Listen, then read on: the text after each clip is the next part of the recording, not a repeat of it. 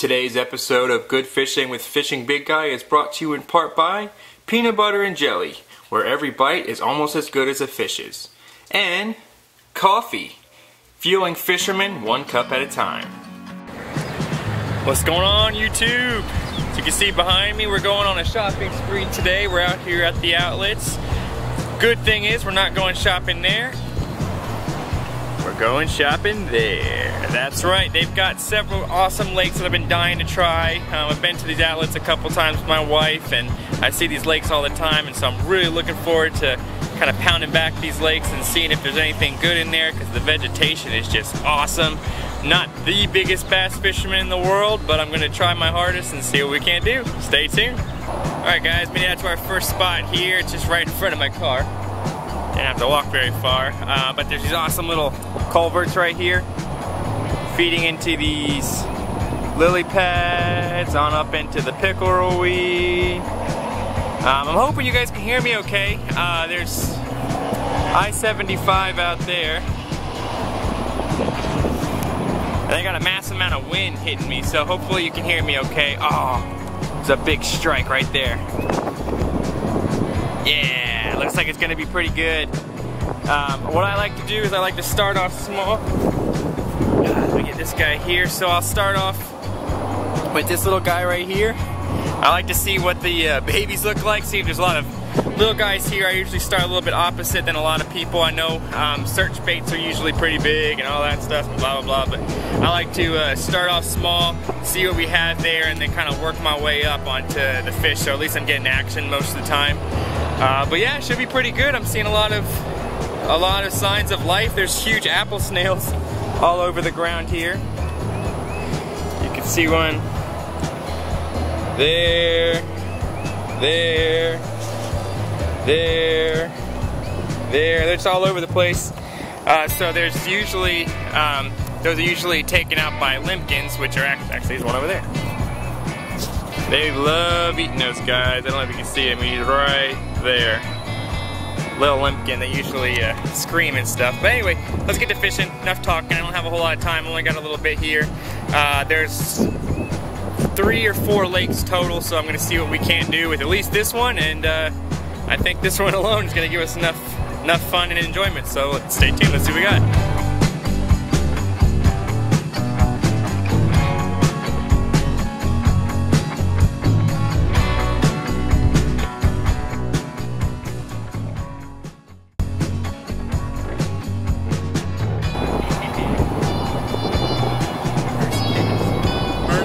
First fish. Gotta hold it real close to the camera.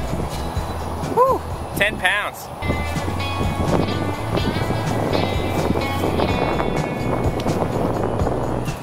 Alright guys, so I'm walking the banks of this lake here.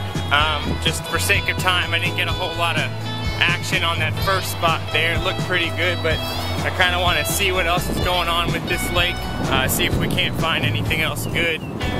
Again, for sake of time, I've only got about an hour or 2 total to fish today, so I'm not going to be able to fish these lakes thoroughly, as thoroughly as I would like to, but the whole line of the lake itself is just full of all this pickerel weed.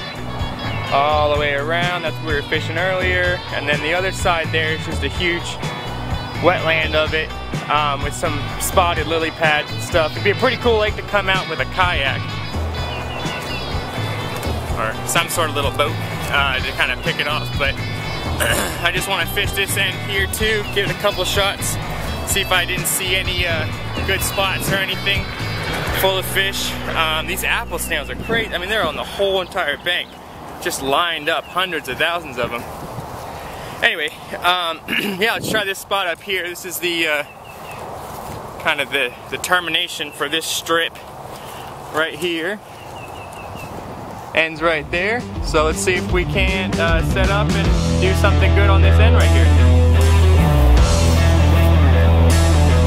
Looks like somebody's already beat me out here.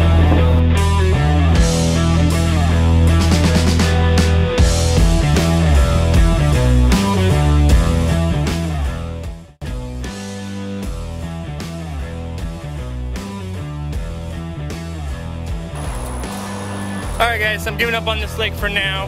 Definitely seems like it's chock full of bass. I'm just not catching them.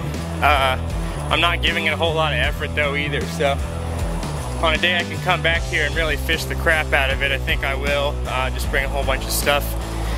Over at that last spot there was some tube baits and some big worms and stuff, all in a blue color, so maybe somebody's already mastered it and realized that's kind of the color to get them going here. So I'm gonna try this other lake that when I first pulled in I saw.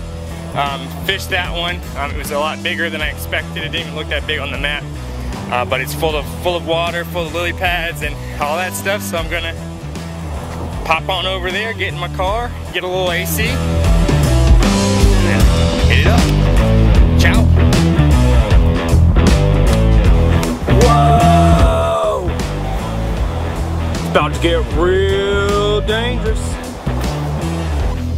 Alright dudes and dudettes, we're at lake number 2 here. Beautiful looking lake. I know that there's gotta be just a ton of bass in here. We're gonna be fishing this area right here. Tons of lily pads. Gotta come out with the frogs sometime soon. Definitely a lot of tilapia. There's some, you can see it down there along the edge there. Yeah, it looks awesome. Oh, there's the tilapia there. No, you're not gonna be able to see it. Anyway, yeah, looks awesome. Definitely got some good fish in here, I guarantee it. I just pulled up though, so I don't know how the fishing's gonna be. Definitely underprepared. I forgot to say that I am fishing with a nice little lightweight rod and a Tica Spinfocus 2000. Alright guys, so I was just fishing over in the lake right there. I was moving spots and I saw this. Check this out, it's pretty cool. I didn't realize that Cypress Creek ran through here and it's as deep as it is. It's pretty freaking awesome.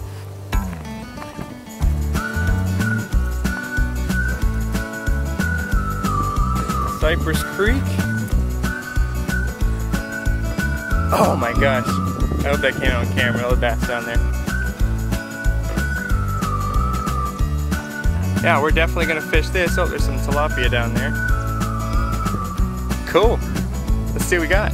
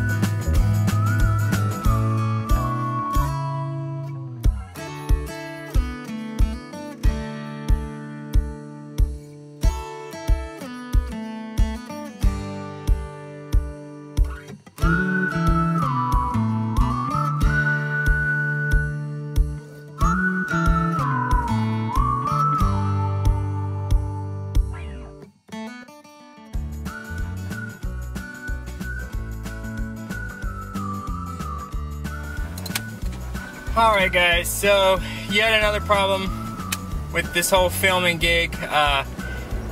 In Wesley Chapel today it's about 832 degrees Fahrenheit. Stare down.